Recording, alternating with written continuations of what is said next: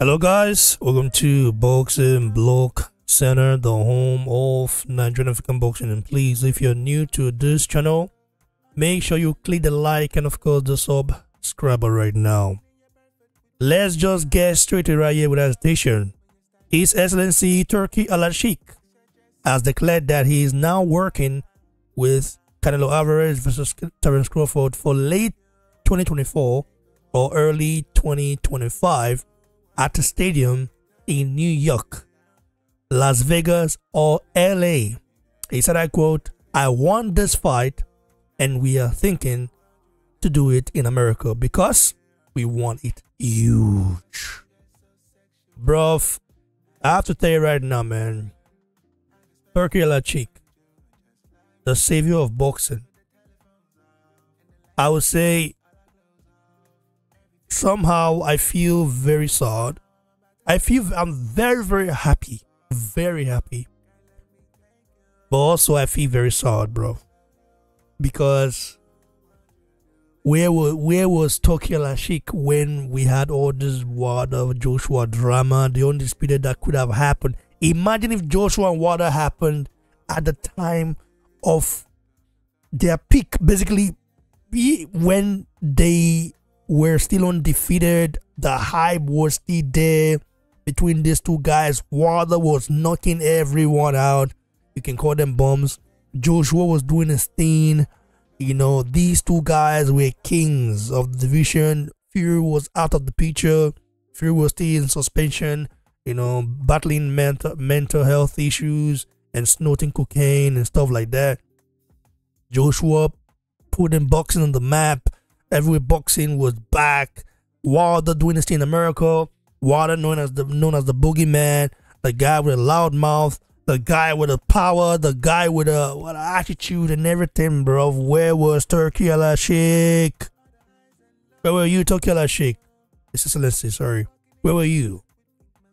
I wish you came on board, because imagine if Turki Alalshikh or Saudi came on board then, bro. We would have had this fights already.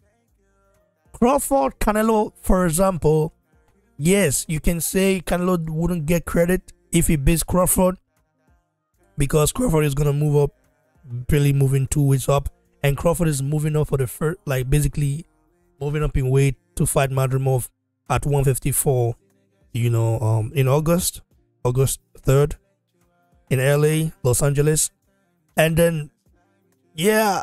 Crawford still needs to get used to the weight. Of course, he looks basically similar size to Madrimov in terms of like, I think he had the longer reach, but Madrimov is a natural 154 pounder, you know, while Crawford is moving up after, you know, being undisputed at 147.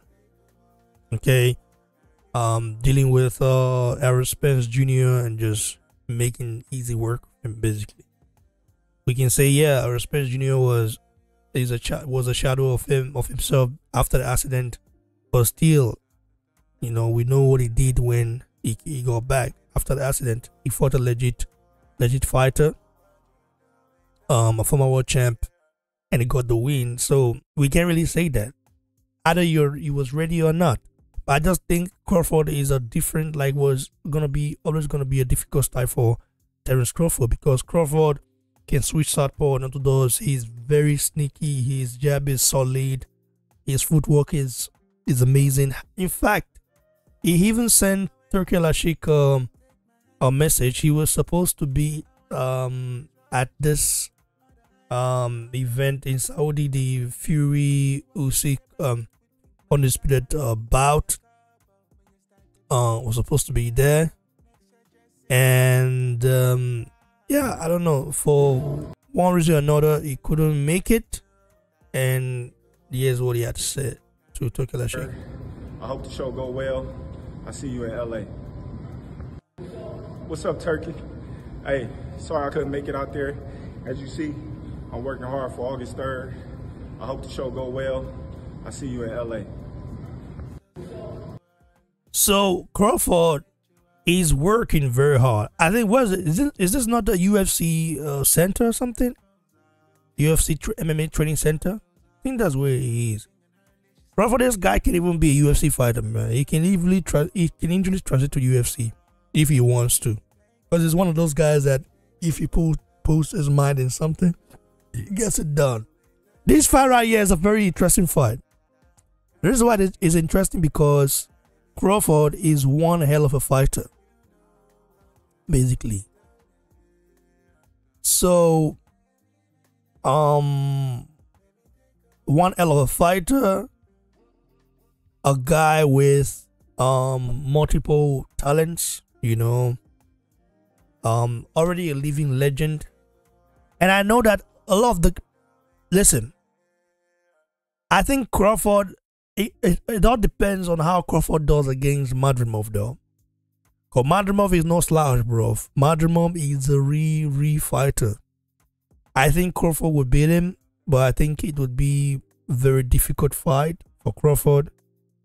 And if Crawford can hurt Madrimov, then the fight will be over. Because if Crawford can hurt Madrimov, then he's gonna catch him. And not just once, not just twice, but multiple times. Because that's how talented this guy right here is. You know, immediately he knew he could hurt Alvarez Jr., the fight was over. But if he can't hurt Madrimov, that's another fight entirely then. You know, that would be crazy to see. Yes, man, what do you guys make of this?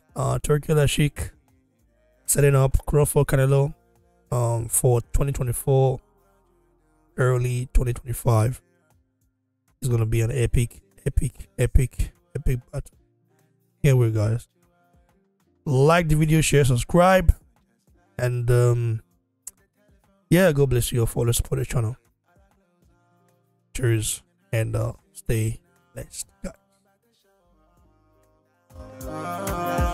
Can't let me take